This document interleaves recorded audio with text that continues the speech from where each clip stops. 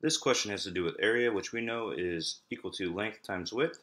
In our case, we have 2 1/4 times 3 2/3. So in order to do that, we have to turn those into improper fractions. So 2 times 4 is 8, plus 1 equals 9. And we're going to have that over a denominator of 4. Then we're going to multiply that by 3 times 3 is 9, plus 2 is 11, over a denominator of 3.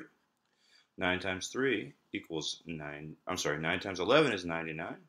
4 times 3 is 12. In order to turn that back into a mixed number, we have to divide.